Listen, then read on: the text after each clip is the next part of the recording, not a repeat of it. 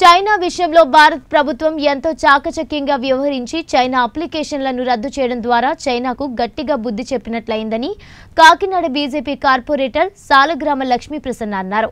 మోదీ పాలనలో భారత్ ఎంతో అభివృద్ధి చెందిందని ఏపీలో కూడా బీజేపీకి ఒక అవకాశం ఇవ్వాలని ఆమె కోరారు.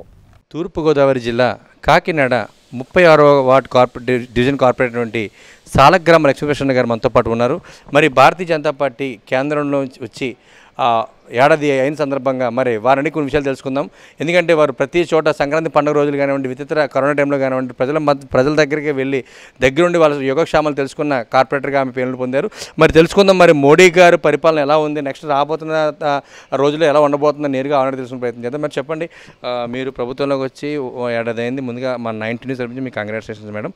అసలు నెక్స్ట్ ఎలా చేయబోతున్నారు మేడం? ఈ రకంగా మీకు దిశానిర్దేశించిన మోడీ గారు మరి 5 ఏళ్ళు గడిచిన తర్వాత మళ్ళీ రెండోసారి ప్రధానమంత్రి అయిన తర్వాత కూడా 1 ఇయర్ కంప్లీట్ చేసుకుని ఈరోజు విజయోత్సవాలు చేసుకునే దిశలో మేమందరం కూడా ముందుకు వెళ్తున్నాము. మరి ప్రజలందరికీ కూడా అర్థమైంది మేము ఏం చేస్తున్నాము అన్నది.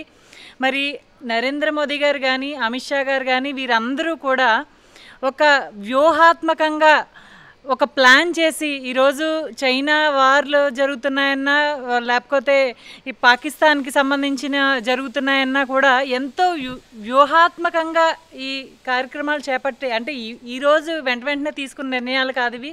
గత 5 ఏళ్ల క్రితంలో పాలనలో ఉన్నప్పటి నుంచి వీటి మీద ఎటువంటి అవగాహన చేస్తే ప్రజలకి మంచి జరుగుతుంది అనే ఆలోచనతోటి మరి మా నరేంద్ర మోదీ గారు కానీ, అమిత్ షా గారు కానీ ఎంతో ఇదిగా చేయడం జరుగుతోంది. మరి అలాంటి వ్యక్తులు మా భారతీయ జనతా పార్టీలో ఉండడం మా అందరి అదృష్టంగా భావిస్తున్నాము. మరి వారు ఇంకా కొనసాగి నెక్స్ట్ కూడా 2024లో కూడా వారు కొనసాగితే మరి మనం అందరం ఎక్కడో ఉంటాం. అంటే మన స్థాయిని ఫారిన్ కంట్రీస్ బాగుంటాయని అనుకుంటున్నాం. అంతకంటే మించిన స్థాయికి తీసుకెళ్తారు మరి వారు. మరి అలాగే భారతీయ జనతా పార్టీకి ఈ ఏపీలో కూడా అవకాశం ఇవ్వాలి. ఖచ్చితంగా ఏపీలో అవకాశం ఇస్తే మనం ఎన్నో ఇప్పుడు ఆత్మనిర్భర్ భారత్ పెట్టారు.